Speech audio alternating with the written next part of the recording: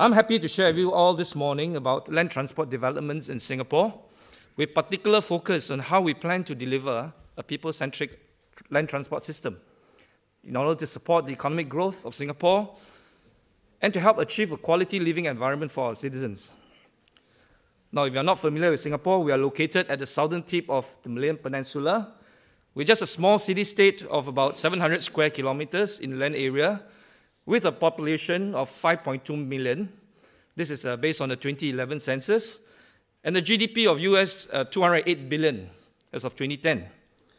Now, with the limited land available in Singapore and a very high densely populated area, it is critical that we have a highly efficient land transport system to meet the needs of the economy. Now, the Land Transport Authority, or LTA in short, we are a statutory board under the Ministry of Transport. And we are responsible for all land transport matters, from planning to development, operations management to regulation. And we have two major public transport operators, you'll be familiar, both SMRT and SBST.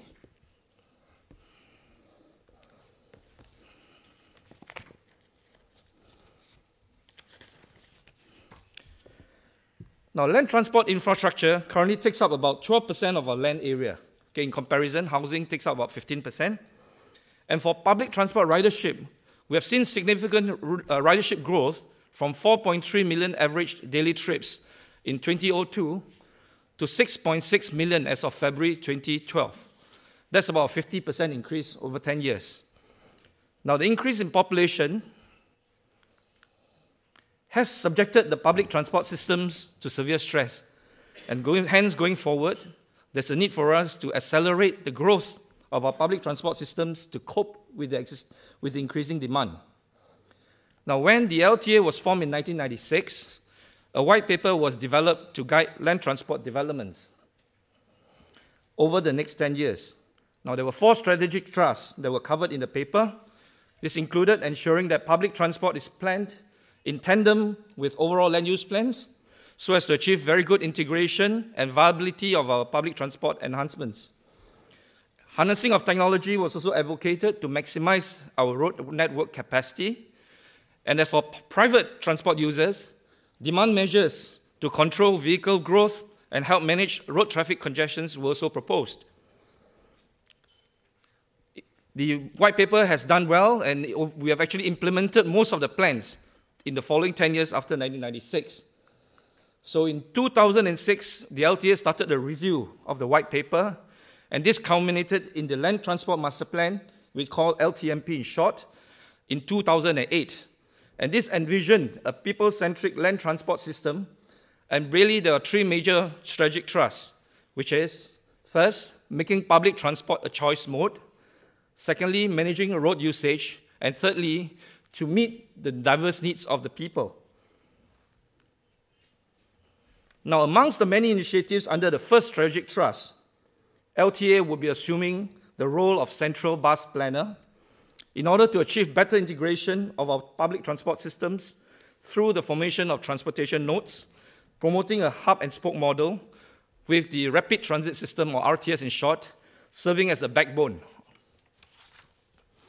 Another key initiative is a significant expansion of our RTS network. Okay, I've lumped mass rapid transit, metros, and light rapid transit together. We call it the RTS. A budget of 16 billion Sing dollars, approximately 30 billion pounds, has been committed towards this effort. To complement the RTS network, there will also be measures to improve bus operations and accord priority to buses on the roads in order to complement the RTS. Our electronic road pricing system was the first of its kind and scale to be introduced in 1997 and has proven enormously successful in managing road usage. Now, riding on advances in info communications, detection, payment and enforcement technologies, tests are currently underway for a more flexible ERP system which can be adapted to the different policy objectives to better manage traffic demand. Now, while demand-side measures are important, supply-side measures are equally important to complement the demand measures. And in an effort to control vehicle population, the growth rate has been lowered from 3% annually to 1.5% last year. And this will be further lowered to 0.5% by end of 2012. So it will not be a very welcoming notice for all our private vehicle owners. One of the most important attributes of a people-centric land transport or transport system is to be able to meet the diverse needs of users. I shall elaborate on this further in the later part of my presentation. Now, let me share with you some of the key 2020 goals in our LTMP, especially for public transport. We aim to increase the mode share of public transport during AM peak to 70% as compared to private transport by 2020. The current modal split is 59%, and taking into consideration the projected rise in population, we think this is going to be a very challenging target. We have also set ourselves a target of 85% of commuters completing their journeys within 60 minutes from door to door by 2020. So to attain these goals, much has to be done to increase the attractiveness and use of our mass public transport. The Rapid Transit System, or RTS, has been and will continue to be the backbone of our public transport system because of its sheer higher carrying capacity, the speed, and greater reliability. In 2020, we plan to double our RTS network to 278 kilometers with a density of about 51 kilometers per million passengers by then. Now, our passenger throughput with the RTS, the first line, Campus Line in 1996, was about 1 million trips per day. By 2011, we have achieved 2.4 million trips per day. And in the next few slides, I will share with you our RTS development plans and expansion plans. Okay, this is the map of Singapore. The outline here is we're just a small island south of Malaysia. From 1983 to 2003, we had constructed 3 main RTS lines linking the major industrial estates to the city in the south, in a radial fashion. So this is the north-south line, and the east-west line, and the north-east line. And this is basically the city center area. So you can see it's fairly radial. Collectively, the north-south line and the east-west line are known as the Campus Line. And the north-east line, which is our first fully automated and driverless heavy metro line, 20 kilometers long, was opened in 2003. In 1999, 2003, and 2005, we added LRT, or Light Rapid Transit System, to 3 towns, which are not served by the MRT. So they were namely at Bukit Panjang, Sengkang, and Punggol. Bukit Panjang, Sengkang, and Punggol. Now, these LRT systems serve as feeders to our main MRT lines and help to alleviate the need for buses and have, therefore, relieving the traffic congestion on our roads. We completed the Boon Lay extension in 2009 by adding 2 fully elevated stations in the west to serve the increasingly built-up and populated area there. The Circle Line, another fully automated driverless line, is a very strategic line built to link up all the existing lines. And it serves areas not covered by the existing lines as well. So it links up all the lines as well as serving some of these areas.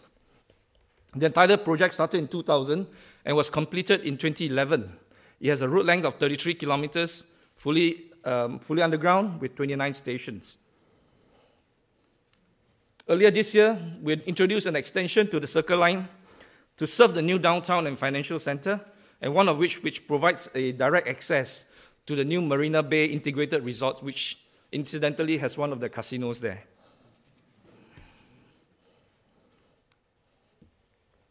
A southern extension to the north-south line is currently under construction. This line will be completed in 2014 with a new station built to serve the new international cruise terminal that will be open in a few months' time. To the west, a new western extension called Tuas West Extension will be added to the east-west line, comprising 4 fully elevated stations over 7.5 kilometers and a new depot, which will be the biggest depot in Singapore.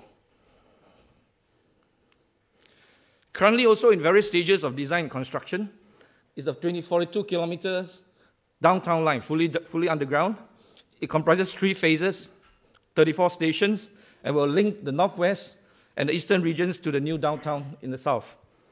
Okay, the line will be completed in the phases in 2013, 2015, and 2017. A new line will be planned, new line is being planned to relieve the heaviest load currently experienced on the north-south line. So this is a new line we're planning. This is currently in the design stage. It's called the Thomson line, and it's targeted for completion around 2018 with approximately 23 stations over 30 kilometers. And then scheduled to be completed in 2020 is what we call the Eastern Region line, 12 kilometers over 12 stations over 21 kilometers, which will help to serve the growing developments planned in the eastern area. So with all the lines in place by 2020, the city center, as you'll see, is a crowded mess now, will have a train station within every 400 meters on average, roughly equating to about a 5-minute walk.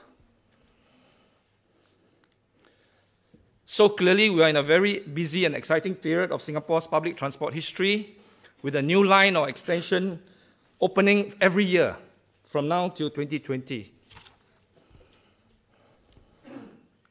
Now, while expanding the reach and coverage of our RTS network, we have also actively looked at ways to optimize use of our existing infrastructures and systems. Last May, we completed an infrastructural enhancement project at an elevated interchange MRT station called Jurong East Station. Now, this is a major interchange linking the north-south and east-west lines with 2 platforms and 3 tracks. Now, to relieve, and it's serving the east-west line as well as the north-south line. Now, to relieve the worsening crowding situation at the station platform and to improve the headway on the north-south line there, we had to carry out modification to the existing station. So the modification involved building new viaducts and platform at the station and converting some of the existing plain line tracks, which were over here, right, into what we call turnout tracks. Now, other than line extensions, this is the first time that such a work has been done in Singapore, involving significant infrastructure to the live railway. So this is what you see before the modification: 2 platform, 3 tracks. We have added a new platform, so it's now 3 platform, 4 tracks. The new infrastructure was successfully opened in May 2011 and received favorable feedback from commuters as it allowed the north-south line peak headway at Jurong East to be reduced from 4 minutes to 2 minutes. We are also currently in the process of extending the overrun section tunnel of the southernmost station's harbourfront of the northeast line by about 50 meters, which in turn will improve the headway by approximately 16 seconds. We've identified especially crowded stations on our campus line due to the increasing ridership. So 3 of our elevated stations will actually be provided with additional entrances, which in addition to relieving the bottleneck crunch at the existing entrance, will also serve as additional access for commuters on both sides of the station and provide for a better traveling experience. So for example, this is the elevated station at Clementi. It's right in the center median. It's currently served by 1 entrance with access on both sides of the road. We're now building a new one. And this is taking place at 3 stations now. Given that there are still buffers on our existing lines before we actually reach the minimum operating headways, we will aggressively expand our train fleets. For the campus line, we have taken delivery of 22 trains last year, which helped to increase the line capacity by about 15%. From 2014 to 2016, we will procure an additional of up to 28 trains. And as I mentioned earlier, the new Tuas depot, when fully fitted out, will help to stable all these new trains. In 2015, we'll be taking delivery of additional 18 trains for the Northeast Line, an increase of representing an increase of about 70% in capacity. And in the same year, Circle Line will see an increase of 16 new trains, an increase of 40% capacity. To address equipment obsolescence and systems availability, as well as enhance system capacity, we have embarked on the re-signaling of our very first line, the campus line. The project will be completed in 2018, and by then it will reduce the minimum operation headway from 120 seconds down to 100 seconds. To improve the system availability and capacity of LRT systems, we'll also be adding 13 cars to the network by 2014. And on the other SPLRT, or Sengkang Punggol LRT, we will be doing a system upgrade so as to accommodate 2-car operation with additional cars to be purchased as well. While our elevated stations have been operating very safely since inception, the significant ridership growth and need to prevent accidental track intrusion, which can lead to severe service disruptions, led us to embark on retrofitting 36 of our campus line elevated stations with 1.5 meter height automated platform screen doors in 2009. The last station retrofit was completed 2 weeks ago. So with that, all our stations, both above ground and underground, are all fitted with platform screen doors. We have also proceeded to install surveillance cameras in our RTS stations and trains to enhance the security of our systems. Okay, apart from serving as deterrent and used by the home front agencies during incidents, the cameras will also help our operators manage the operations, in particular with our driverless systems. To enhance the attractiveness of our RTS, it is important as well to address the diverse needs of our commuting public. In view of the aging population in Singapore, more than 80% of our RTS stations have been provided with at least 2 barrier-free, or what we call BFA routes, barrier-free access routes.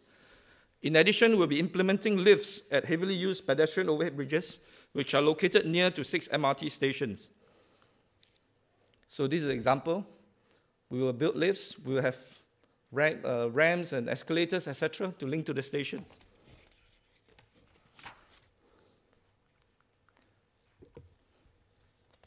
Going forward, we also aim to improve the first and last mile connection for seamless connectivity. We are now in the midst of developing a walk-to-right framework to address the needs of connections to heavy activity points beyond our transport nodes. And we are studying as well how this can be implemented in a rational and cost-effective manner. Following the installation of half-height screen doors at our elevated MRT stations, we'll be installing fans at these stations by end of this year to improve the comfort of our commuters. Now, with the extension of the RTS network and the increasing number of cross-line interchanges, as well as proliferation of integrated transport hubs, we need very clear, prominent, and friendly signages to help make for a stress-free ride for our commuters. And this is underway. Unlike many other countries, we do not have the privilege of land space for cycling. And I hear just now that there's a big cycling interest in the UK. But we recognize there's also a growing segment of cyclists who wants to cycle in Singapore, some for leisure and others for work. As such, we have proceeded to install adequate bicycle parking facilities at all our RTS stations, and we also encourage our cyclists to use the RTS for longer trips. So, for example, we actually allow foldable bikes for them to bring onto the train during off-peak hours. Now, the prolific scale and pace of our programs and initiatives in public transport development in Singapore are unprecedented. However, the journey has been not all smooth sailing, and we expect more difficult challenges ahead. Effective engagement of the community in our projects and programs is becoming even more important. The community and affected interest groups expect to be consulted and involved in various decisions, including alignment, locations of stations, work sequence, etc. Now, to address this need, we have actively set up a community partnership network subgroup in the LTA. This was formed in 2008, and we have staff assigned to the different constituencies and attend to the local transport needs of the locality. Although we are an authority ourselves, we are also subjected to the increasingly challenging regulatory requirements imposed by other agencies in the government. The increase in checks and compliance requirements have resulted in longer lead times required both for planning and construction, and it has made the implementation much more challenging and exciting, to say the least. So moving ahead, it is evident that tackling our land transport challenges require a holistic solution and out-of-the-box thinking. Our biggest challenge on the RTS system is to deal with the commuter's expectation of being able to board the first train and the inadequate or the perceived inadequate capacity on our systems during the peaks at the morning, lunch, and evening rush hours. In particular, the morning peak within peak hours. However, as you can see on the shoulders of the peak hours, there are excess capacities to share the peak loads. So through demand-related measures, we think it is possible to optimize the use of our systems. Currently, one of the operators, SMRT, has offered an early travel, so-called early travel discount for customers if they leave the destination stations prior to 7:45 a.m. in the morning.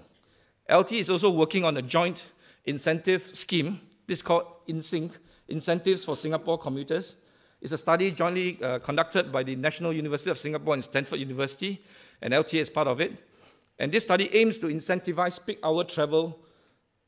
hour rail commuters to travel during the shoulder peak periods. The government has also formed a work group to find ways to introduce flexible work arrangements to ease congestion on the public transport system. So going forward, there's still much to be done for land transport in Singapore to be able to keep pace with the rapidly changing environment and policies. A midterm review of our LTMP is now in progress. In the pursuit of enhancing our RTS systems and networks, we also need to find innovative solutions and address long-term sustainability issues. Now, for new lines and systems, we have to review our current approach of implementation and procurement, because this may result in very disparate and different systems and technologies being deployed on different lines. So while our implementation approach may have worked well in the past when we were building up the network, it may not now be the most cost-effective approach as we expand the network, both in the areas of implementation and also operation. Besides of not being able to reap the economies of scale, we also have to contend with the issue of having to build up adequate technical expertise and resource to implement, maintain, and operate the various diverse systems. As our systems age, we need to plan carefully for the renewal, upgrading, and enhancements. Okay, other than the issue of systems and technology selection, the biggest challenge for us is how to be able to implement such works on our heavily loaded operational RTS systems safely, more efficiently, more cost-effectively, and with minimum service disruption, because this is what the commuters expect. Okay, very soon we'll be embarking on changing out all our timber sleepers on the elevated viaducts of the campus line. So this will be one new challenge that's coming in addition to the resignaling program that's going on. So in closing, I will leave these challenges as food for thought and will welcome any innovative ideas from members of the floor to help us achieve our goal of a people-centered transport system for Singapore. Thank you very much.